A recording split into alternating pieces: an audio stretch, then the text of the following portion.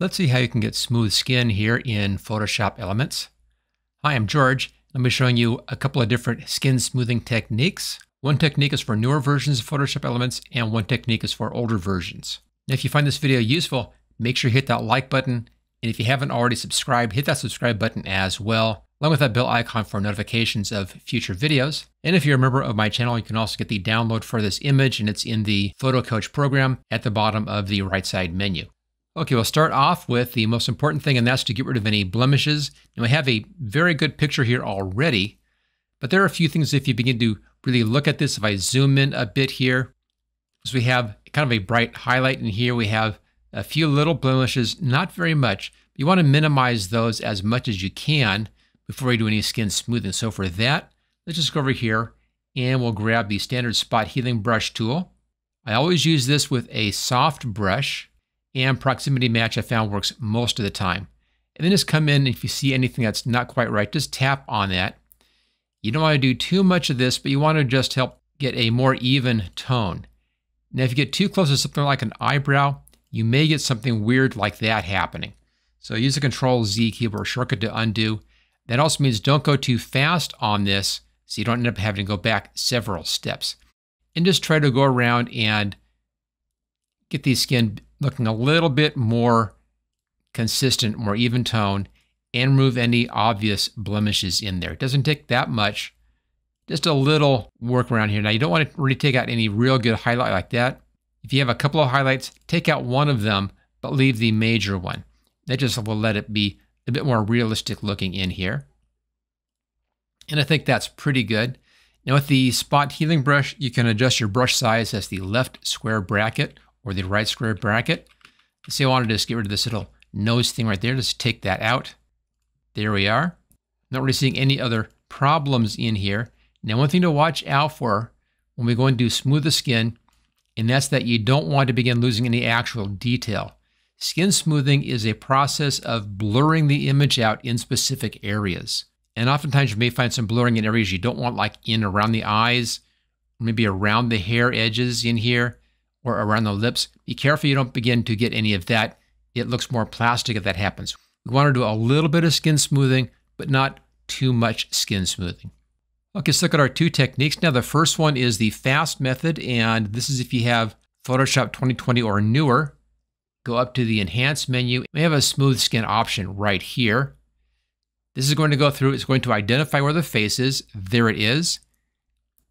We have a before and after right here. You also can zoom in. Let's just zoom in a bit and adjust our positions. We can see what's going on. There we go.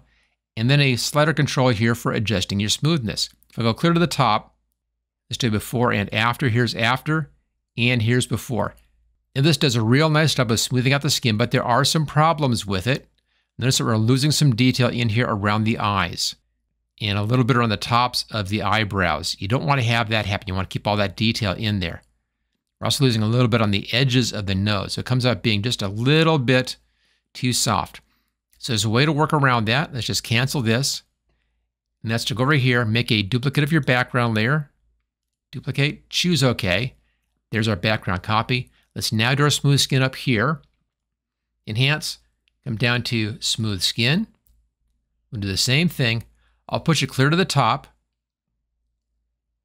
Although you may want to find a lower setting, but I'm using clear to the top for this demonstration just so you can really see what's going on here. Choose OK. There's a lot of smoothing. Now if I show and hide that, you can see there's the smoothing. Does a real nice job. But again, we have problems around the eyes specifically and right around the nose. It's kind of a soft focus lens effect, which is not really what I want to be going for. Now to solve that, all we have to do is hide parts of the skin smoothing layer. So let's go up here, hit the new layer mask button. There we go. Make sure your foreground color is black. Grab a paintbrush. You want this on a soft edge brush. And I have mine set at 100%, which is okay for this. And then just paint on the layer mask. Look for that light blue outline to let you know that you're on the layer mask side. Then just paint right over the areas you want to keep. Just like that. And bring back in some of that detail. And I would check all around the eyes in here. And I check over the tops and the bottoms of the eyebrows. You want to keep that detail in there. And also around the nose, right in there, so you keep that detail. And maybe around the upper end of the lip. That usually does get a bit of a problem right there. And it's those things, those little areas, those hard edges, that's what the eye looks at to determine whether or not the image is in focus or not. So you want to have those sharp. So your eye says it's in focus, it just has really nice skin. Okay, let's back out a little bit on that. And I think that looks really nice. Here's the before and here's the after on that. Okay, that's one technique. Let's hide that one now. Let's say that you have an earlier version of Photoshop Elements. You want to do the same kind of skin softening. We can do it. It's a little bit more work, but not much. Same idea here. Let's go over here, right click on the background layer, duplicate that layer, choose OK. We'll do our softening on this. I'm going to zoom in again. And when I zoom in and out like this, I'm just using the scroll wheel on my mouse. If you don't have a scroll wheel, then just use the zoom tool up here. If you do have a scroll wheel, this is real easy. Go up to Edit, come down to Preferences and General. And it's that option right here, Zoom with Scroll Wheel. Okay, so now go over here to this. Looks like a drop, little water drop. That's your blur tool. You want to have this with a soft edge brush again. In the sizes, whatever is good for you. A little larger is better than a little smaller. And then just come in and paint in where you want to have things blurred out. Now I have this set clear to 100%, so it goes real fast for this video. If I was doing this, actually, I would lower this down to maybe 80% in here and take a little more time getting just the right amount of softness or smoothness. Stay away from your hard edges. You don't want to have those smoothed down. And only do maybe just one swipe along your highlight. Leave that mostly alone and then smooth everything else. So as you can see, it's a little bit more work. You have to go around and do all these kind of areas. Make some choices and decisions in here. And just work your way around the picture.